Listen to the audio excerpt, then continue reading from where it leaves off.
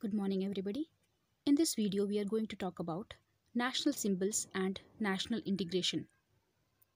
The main area of discussion will be our national symbols, national flag, national emblem, national anthem. To know the rules of using our national flag, to know the background and importance of the national anthem, meaning of national integration and its importance, and factors hindering the national integration.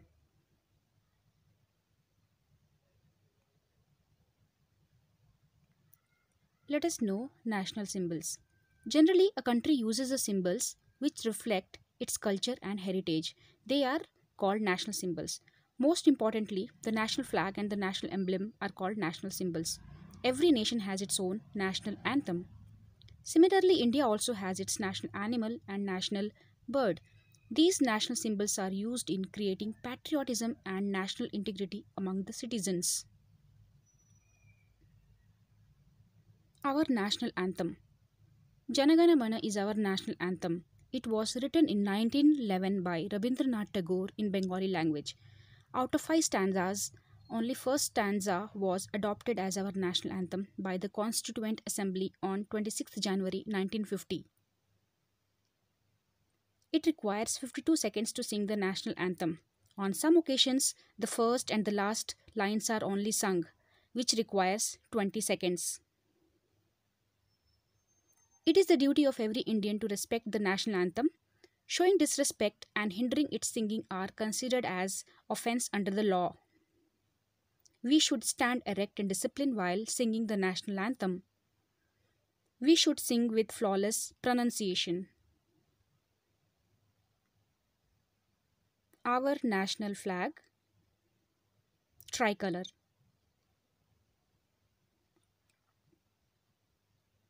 The flag is the emblem of a nation. It is the proof of freedom, patriotism, and unity of a nation. Every citizen is moved heartily when the flag is raised on the pole. Design and description of our flag.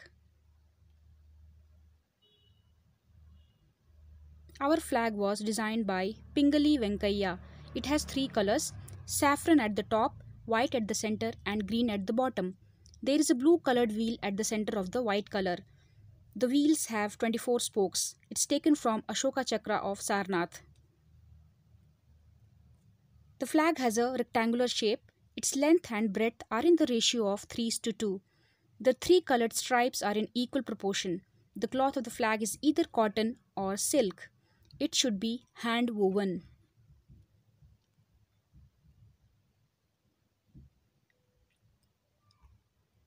Uniqueness of our Indian flag.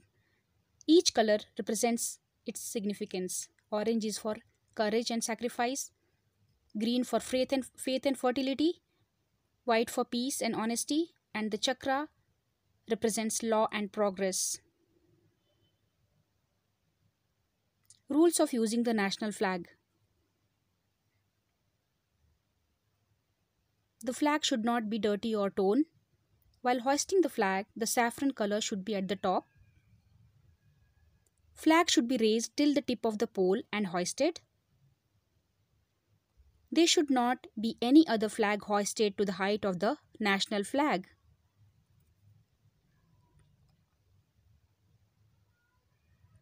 Flag should be always hoisted after sunrise and must be removed before the sunset and must be kept folded. During national mourning, it should be hoisted half of its height. The flag should be held in the right hand while walking. The flag should not touch the ground at any moment. We should not use plastic flags. Our national emblem. Our national emblem is part of Ashoka pillar at Sarnath. Here 4 lions are standing on a platform facing 4 directions with their backs facing each other. There is a wheel in all the 4 directions. Between the wheels, there are images of elephant, bull, horse, and lions. The wheel at the base is known as Wheel of Dharma. The Government of India adopted our national emblem on 26 January 1950. A Devanagari line called Satyamev Jayate which means truth alone prevails, taken from Mundaka Upanishad, is written at the base. Here are our other national symbols. Hindi is our national language. Rupee is currency of India. Vande Mataram is the national song. Tiger is our national animal. Peacock is our national bird. And banyan tree is our national tree. Ganga is our national river. Mango is our national fruit. Dolphin is our national aquatic animal. And lotus is our national flower. National integration.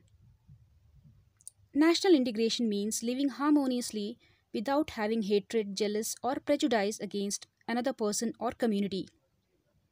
It means one respecting the other and living in amity. It is the feeling of living as equal members in the family of nation.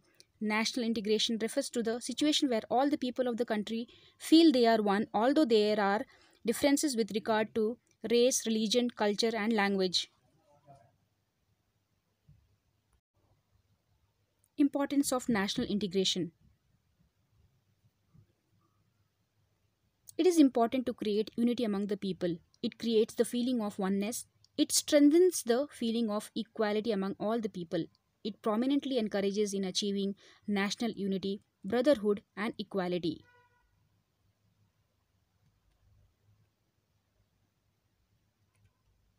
Let us talk about diversity. It means the presence of varieties in the natural diversity, biodiversity, and diversity in the life of people. Natural diversity means India contains high mountain ranges, very long rivers, and large plains.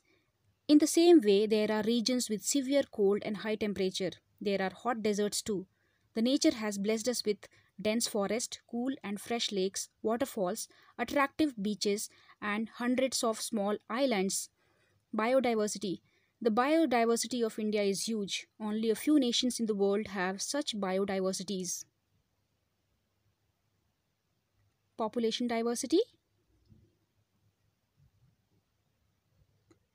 People belonging to different communities live in India. There is diversity in appearance, physique, language, food, manner, customs, and religions. Unity in diversity. The living culture of community that has faith in different languages, culture, and religions is called unity in diversity. Our India has geographical diversity too. Everyone can follow the religion of their choice. Factors hindering the national integration are casteism, communalism, and regionalism. Casteism. The casteism means looking down upon the people of other castes. A feeling of superiority of one's own caste is casteism. Casteism is dangerous to the feeling of unity. Therefore, it is an hindrance in the unity of a country. Communalism. A feeling of superiority of one's own religion over the others and fighting only for the sake of religion is called communalism. It creates misunderstanding among the people. It disturbs the peace and leads to the loss of property and lives. So we must avoid such practices. Regionalism. It is the feeling of one's narrow commitment towards one's own geographical region. One-sided love for the region is hindrance to the unity of India.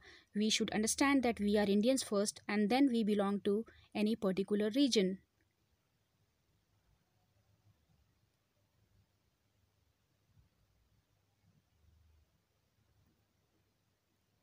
Thank you for watching and have a great day.